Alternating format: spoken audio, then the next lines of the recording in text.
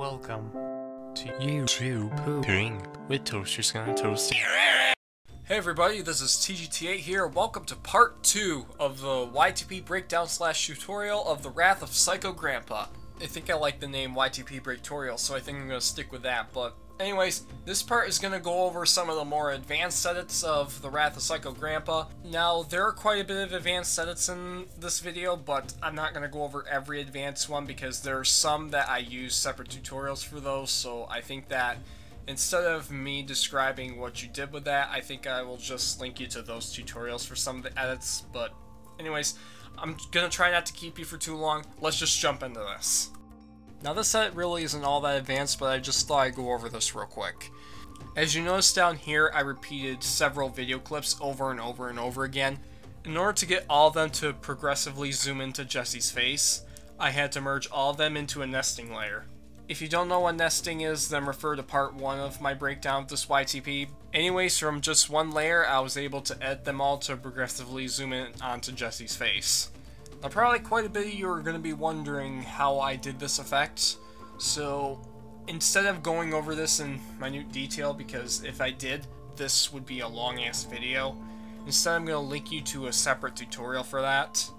But I will just say that I used After Effects in order to create it, so if you want to learn how to make that effect in After Effects, then go check out the separate tutorial. I will make an annotation on screen for that, or I will link it down in the description, or I'll do both. Okay, these several edits are going to be a bit to take in, but I will say that most of these video parts have been sped up greatly. I didn't want to just keep the video clips at normal speed because I didn't feel that it would have that rage feel or just the feel of a real YTP. Now, along with speeding up the video tracks, before I did that, I separated the audio tracks from it because I didn't want the audio to be sped up along with the video clip because it would sound kind of like shit. So I just separated the audio track from the video track before I sped up the video tracks. And from there, I just mixed and matched the audio with the new sped up video layers. Now, to make Jesse's eyes look like they were blinking, it wasn't really all that difficult at all. First, I took a still of the toy smashing video from Angry Grandpa's channel. Then I animated it to make it look like it was from the point of view of a person who was kind of moving their head.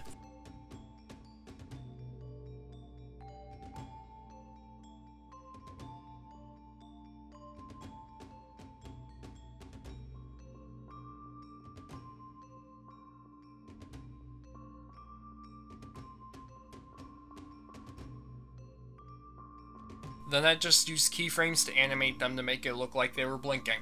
To give the effect a bit more of an authentic feel, I applied Gaussian blur to the video track below it, and then I animated it in sync with the eyelid blinking. To make Mr. Ridgway's head move in sync with Angry Grandpa, it was kind of a tedious process.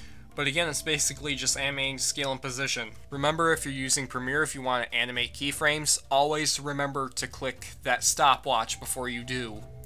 This effect right here was made to look like the PS4 was being smashed through the entire floor. I mainly have Action Essentials 2 to thank for being able to do this. If you don't know, Action Essentials 2 is basically stock effects that you can buy off of Video Copilot's website, and this pack offers a lot of great stock effects that you can use for your own videos. However, if you're just going to be making regular YTP videos, then I don't recommend buying Action Essentials 2, because if you're just going to be a YTPer, then just search up some free green screen effects on YouTube. There's plenty of them on this website. Just be sure to give proper credit to those people whose effects you use, because most people will ask you to credit them in some way, so just make sure you do that. Now, I said I wouldn't go over the black hole tutorial, but just for AGP and Jesse flying into the black hole, it's just a scaling effect.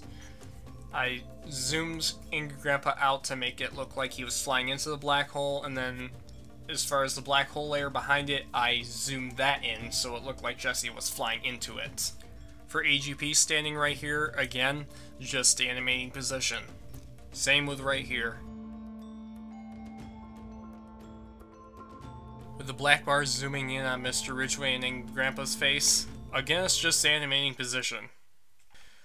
Oh shit, we've finally come to this part. Okay, where am I even gonna start with this?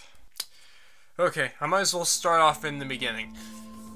Here where Mr. Ridgway winds up the chainsaw. It's from the Xbox One destruction video. So basically what I did here was I just took out the background in the video and I overlaid it on top of a still in the Psycho Dad Reacts to 1 Million Juggies video. And then for these two scenes right here, they're basically just cutouts of each other's faces. And again, it's just adjusting position. To animate Mr. Ridgway, I used Photoshop. It was hell to animate that because it would screw up a ton of times and it took a lot of editing to make it animate just correctly. I actually planned for the fight scene to drag out longer and have it be a full zoomed out shot of them just running towards each other and just meeting like right in the middle. But I decided against that because when I animated Mr. Ridgway, the movement on his upper body area looked a bit awkward, so I just did what I did with this video and just settled with that. When Mr. Ridgway and AGP clash in the middle, I just used Action Essentials 2 again to make sparks fly all over the place. Then to make AGP and Mr. Ridgway fly away from each other, I just animated position again. I animated AGP here in Photoshop using several separated layers. That way the motion would look more natural instead of just a still image of AGP just going towards the camera.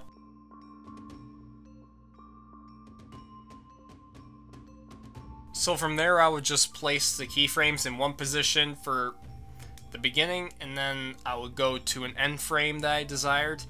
And then from there, I would just animate these into different positions.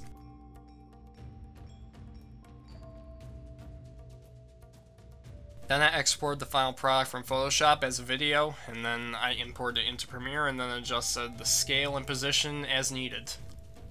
Again, a lot of the stuff here has to do with just adjusting position and animating it. However, I did adjust the speed of which the hammer was twirling right beside Mr. Ridgway to make it look like time was slowing down as it would just go by him. For the Uncle Larry part, I just animated the hammer to make it look like it was going into the RV, and for Uncle Larry, I just edited some of his facial expressions, and then I just overlaid Uncle Larry on top of the video layer where the RV is. For this part with Mr. Ridgway headbutting AGP, again, it has to do with animating position, but I kind of put a bit of a spin on it. I used one of Action Essentials 2 spark effects to make the headbutt look more painful. For AGP falling onto the ground, again, I animated position. Plus, I also put some dust effects on top of AGP when he hit the ground too. For AGP screaming right here, I think you know what I used here. I made the background a bit darker here to make it look like AGP kind of destroyed the surroundings. And again right here I used position to make Angry Grandpa rise up, but I also applied the twirl effect to make it look like Angry Grandpa kind of screwed up his face when he screamed that loud. And to make Mr. Ridgway drop out from the sky, I animated him using, you guessed it, position. And I think the last part to go over is where Mr. Ridgway appears on the TV saying, "I won." I actually used corner pin to make it look like he was actually appearing inside the TV instead of just regularly positioning him in front of the TV, because I really didn't feel that that looked very good in my opinion. So I found out about corner pin and I used that, and it actually makes it look like he's actually in the TV. And with that, I think we're finally done.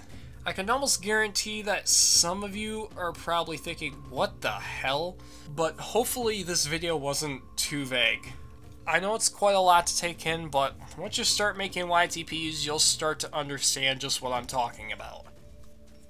But I hope you all are liking this series. If you are, then leave it down in the comment section below, and if I get enough requests, then I will probably do this with some of my other YTPs, including the Markiplier one, and the Angry Grandpa Gets Haunted by Creepypasta YTP.